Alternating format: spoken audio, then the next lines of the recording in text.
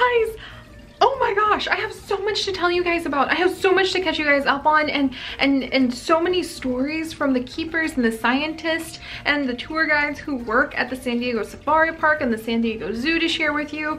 I am blown away. I feel like I had one of the most special opportunities I have ever had in my entire life. And I am so excited because I get to share it with you. I'm so happy, you guys. I am so freaking happy. And for those of you who don't know why I'm so happy, I'm back. I'm back. Planet Zoo, aka Frontier Games, invited me to San Diego so that we could do a really fun secret project that you guys will find out about in a little bit here.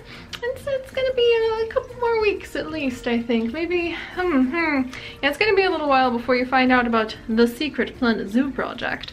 But I can tell you guys quite a bit about my sheer excitement, my love of all of the fantastic projects that I got to explore. I can tell you quite a bit about how the trip went and sort of get you hyped for a whole bunch of changes, new things, exciting opportunities that I really hope will be showing up here in our pixel biology community pretty soon, including actually playing with the pixels involved in Planet Zoo. I literally just got home and Chips and I are actually kind of recovering from the predictable trials of travel, having gone to TwitchCon and having been around probably a million children at the zoo, the safari park. We've both picked up a bug, so I'm gonna make this short and sweet and let you guys know that it was the most amazing transformational trip I have gone on, and then go back to resting. I had to have copious amounts of green tea just to get me on my feet long enough to tell you guys I'm home. So, alright, so I will get to it. As you guys know, Planet Zoo, aka Frontier, invited me out for the secret project that you guys will be seeing in a while. Can't tell you when, can't tell you what, but I can tell you that we had a fantastic time at TwitchCon. We popped over there, and as you guys can see from the archive video we have here on the YouTube channel, that I had an amazing time, and Chips, my beloved, after 7 years of doing this, finally appeared on a video with me. And by appeared, I mean his voice was there. So Chips, the love of my life, my best friend, he went with me on this adventure, and it was something special. Oh my gosh. Not only did I have the wonderful opportunity to meet some of the community managers and techs behind the Planet Zoo game, not only did I have the great opportunity to meet many other of the YouTubers who were there as well for TwitchCon and for all of the events that were happening, but I also had the opportunity to go where Chips would say is my home, to find my people. And I have spent the last week among my people, those people being educators, those people being the zookeepers, the tour guides, the scientists, and it was really one of the most transformational things I have ever done. So a huge thank you to Frontier Games and the Planet Zoo crew for having invited me out there and giving me that opportunity to work on Secret Project and to work on streaming at TwitchCon, which was quite fun. If you guys went, I hope you had a great time. It looked like everybody was having a fantastic time. I'd be happy to talk more about my first TwitchCon experience at some point, but for now I want to tell you guys where my heart just was ecstatic. And that was at the San Diego Zoo and the San Diego Safari Park, both of which deserve their world gold standard acclaim for being some of the best institutions for the animal welfare, for the outreach programs, for the education that they offer. And basically we were invited for 3 days to San Diego, and Chips and I stayed for a week, and we spent every single day at the safari park or the zoo. I had the opportunity to arrange some private behind-the-scenes tours with just Chips and I. I had the opportunity to meet and talk with and really kind of personally interview a lot of the keepers, a lot of the guides, a lot of the scientists who actually are working on huge and important projects with the frozen zoo, working on conserving endangered species that exist only in zoos now as their protective hub. I had the opportunity to be able to see up close and personal my favorite animal ever, the giraffes, And I got to speak for a week with people whose heart is exactly where mine is too, on doing our best to try to share a passion for this world. And there I found, my friends, the truth of our community too. There, meeting with those people for a week, being able to talk with them and see their eyes light up as I truly was sincerely excited about everything from like a desert tortoise all the way to the bent wrongs and, you know, the tree kangaroos. And it was amazing because there's just something so rewarding about sharing that passion with others. That's why we're here. That's why we have the pixel biology community. That's why I've done this for as long as I have.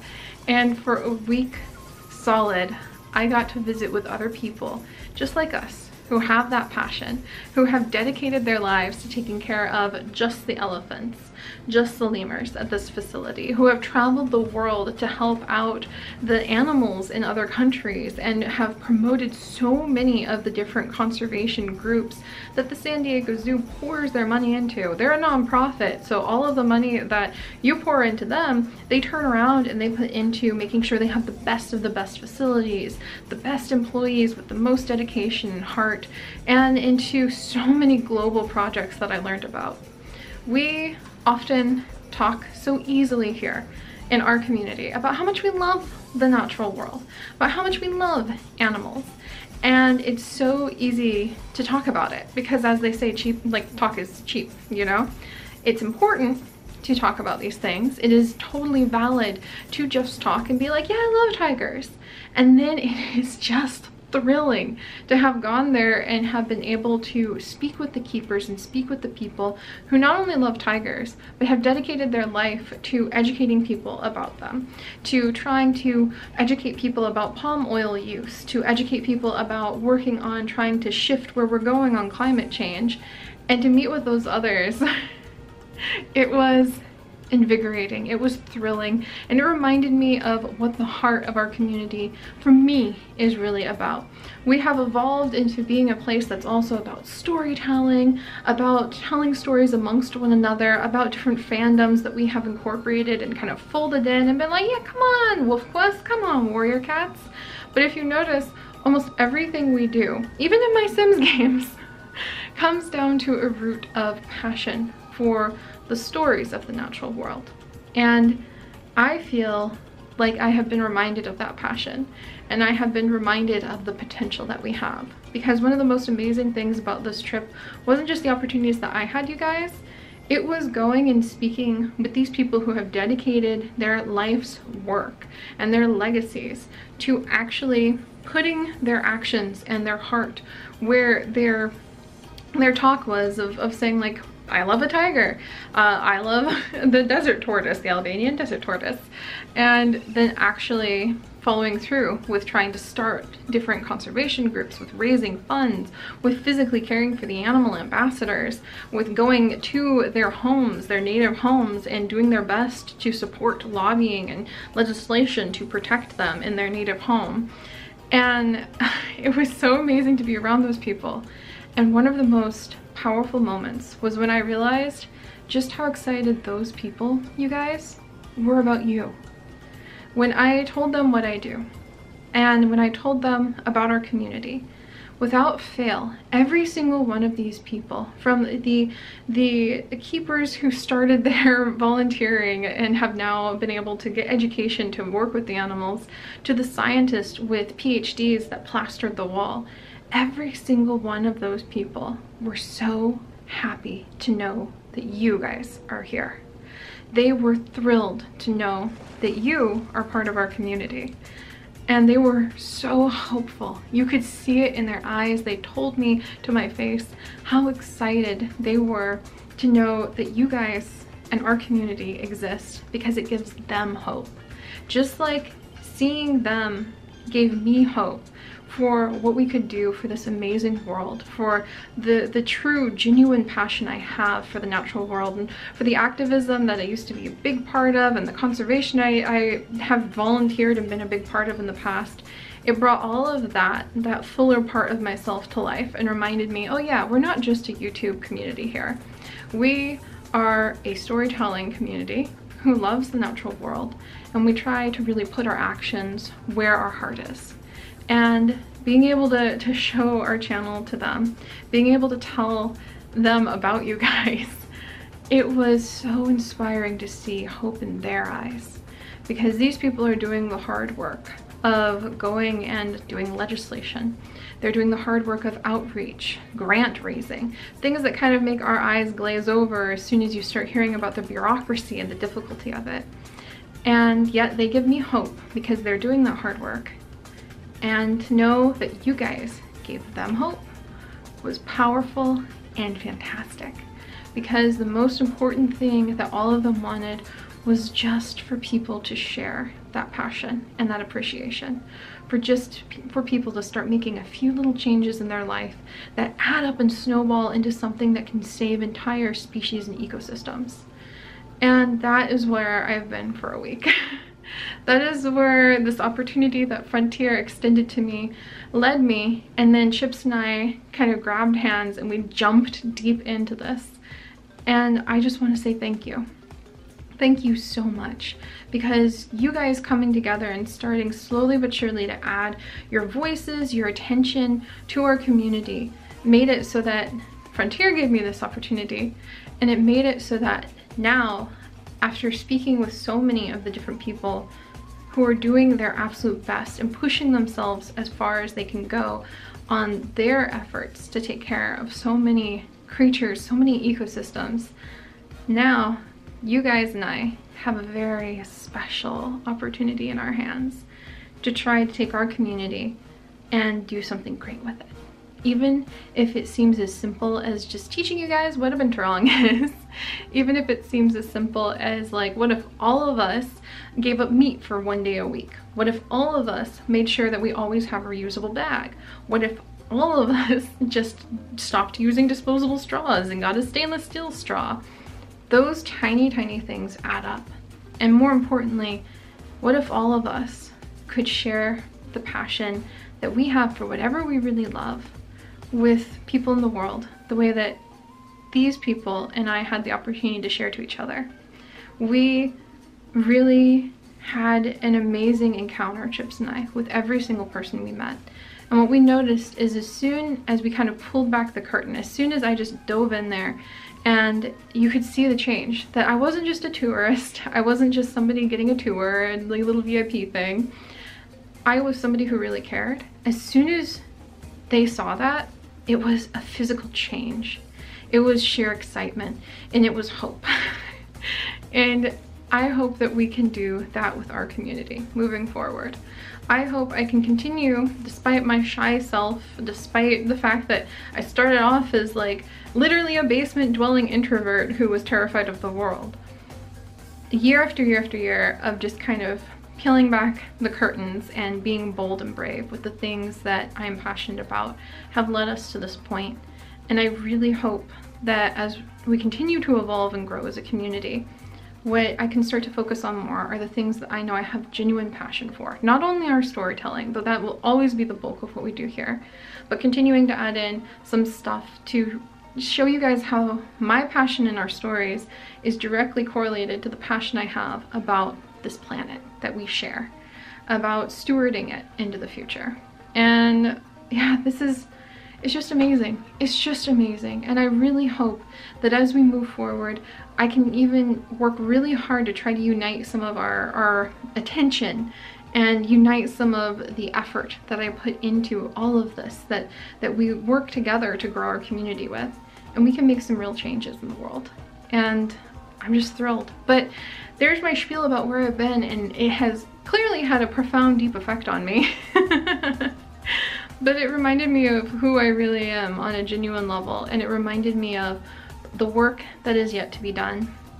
And most importantly, in this day, in this age, and in this era of everything feeling complicated and hopeless, of feeling like the world is literally on fire and falling apart around us, this trip and talking with those people and seeing how ecstatic they were about you, seeing how hopeful they were, not to change the world with super complicated things, but just to have the opportunity to teach you about one simple thing about a giraffe or a rhino, to teach you about just one thing that they really feel will share that passion, it's amazing. It's hopeful. I spent this last week learning about hope, and I have that hope because of you, and I have that hope because of sharing our passions. And I really feel that if I can just hold on to this, if I can just work more with you guys and work more with them, then we can try to move forward with hope. And that's what I wanted to just tell you guys before I straight off the plane, like tired, exhausted, needing to lie down because my doctor's like, you caught a virus from one of the children at the zoo, no doubt. I had to tell you guys about hope, about this. Our community to me now represents hope. Not just numbers, not just fancy metal things that sit on my wall, not just opportunities to like fly to TwitchCon. Hope. And maybe that's really ambitious, but one of the other things I learned on this trip is that we don't have to fix all of it ourselves. There are people out there who are working very hard to do their best to patch together entire ecosystems and to hold it together. And all they need from us isn't even that much. They just need a little bit of attention and awareness. They just need a few tiny little changes in our lives. And then there's hope. So there we go. That's just really where I want to move forward with everything, which doesn't mean I'm going to change like our whole channel or anything, but those of you who have been around a long time have known that this thread has always been there, and this trip has just reminded me that we don't have to despair, that I don't have to just kind of tuck my head down and focus on like, I guess I'll just try to be a good YouTuber because the world's burning and I don't know what to do. That there's still hope, that there's still small things we can do together, and that at the end of the day, things are as simple and can be, the true changes that can be sparked are as simple as just speaking up about the things that we're really passionate for and working from there. The true change begins with putting our heart forward. It doesn't have to be saving the whole world at once. We can start there. We can start by playing video games, and we can start by trying to take care of our digital pets and then work from there to just have a ripple to hopefully change a lot more. So that probably made no sense. I no doubt have a fever. I'm extremely excited. And I cannot wait to tell you guys more about binturongs. I cannot wait to fold in more animal facts and links to different charities and different conservation groups that I hope we can start funneling like all of my tips from our streams and stuff like that towards. There's gonna be, you'll notice, more effort put in to try to really promote some of the wonders of our world through our medium of video games. It's important to have a niche. And I really just hope it gives you guys hope. I get on Twitter every day and feel like everything's blown up. And then it's easy to forget that you just can't give up. You just have to keep moving forward, hoping and acting for the best.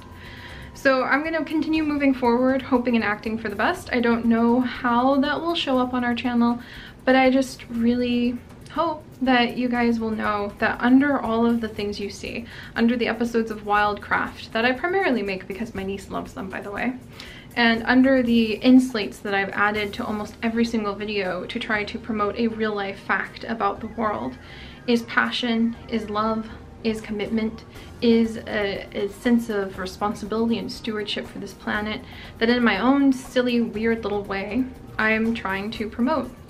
And that I really feel that all of us can find our own silly, weird little ways.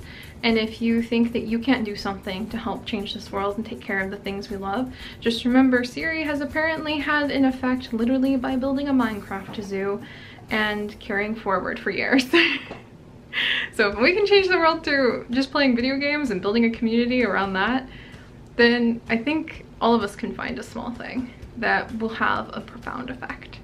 So I'm gonna go lay down. My green tea is wearing off and the sheer exhaustion of traveling to the other side of the country is catching up with me.